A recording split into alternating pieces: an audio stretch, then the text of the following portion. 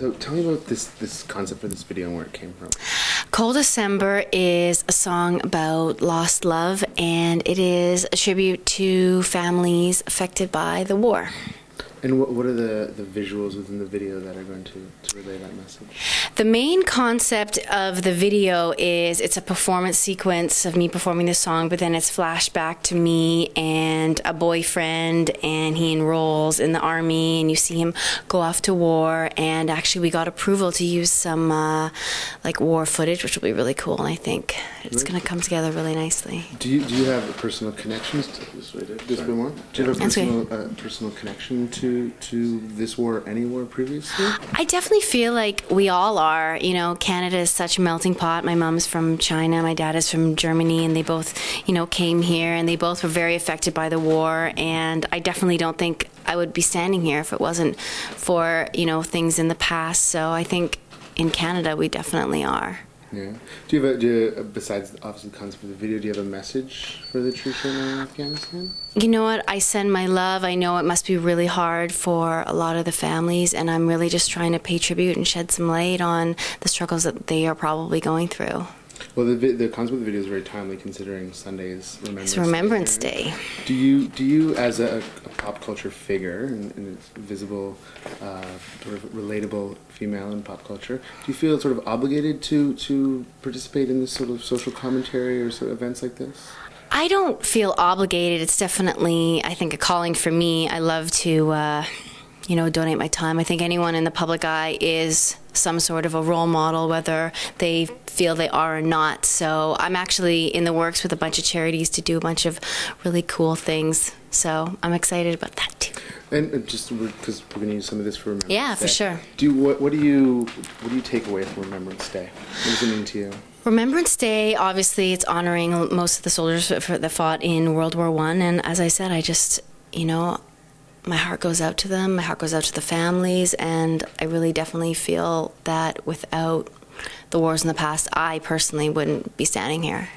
Do you do anything special on Remembrance Day? Do you go to any particular ceremony? Or do you... Well, I'm from Vancouver, and I'm here going to be in Toronto this Remembrance Day, so no, I usually spend it with my family, for sure. Yeah.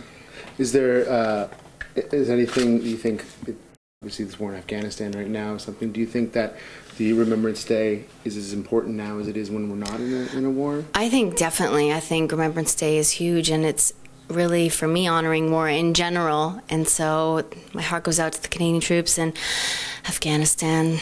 Yeah. It must be really tough for a lot of families that have loved ones over there. Yeah, we're thinking about them this weekend. Definitely thinking about them, thinking about you. Now onto the music and the yes. video in general.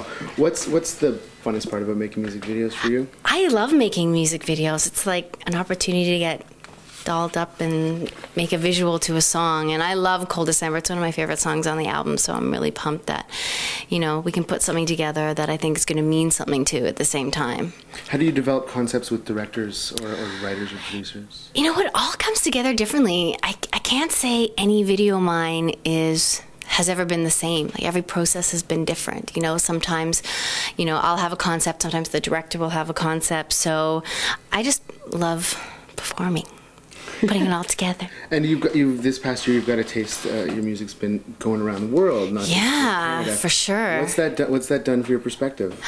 You know what? I think traveling the world definitely gives a lot of perspective on how people live, and, you know, every country has their pros and cons, and you know, enjoy the pros when you're there. And music-wise, you know, every market's definitely tailored a little different. Asia is definitely, I find, the most unique market that I've been able to experience. Why is that? I find just the style of music there, they love ballads. You know, like cantopop, it's like they really love their ballads, and they love, you know, a little poppier stuff. And then Europe, you know, I'd say they're a little more free. Sometimes, you know, a little more sexually free.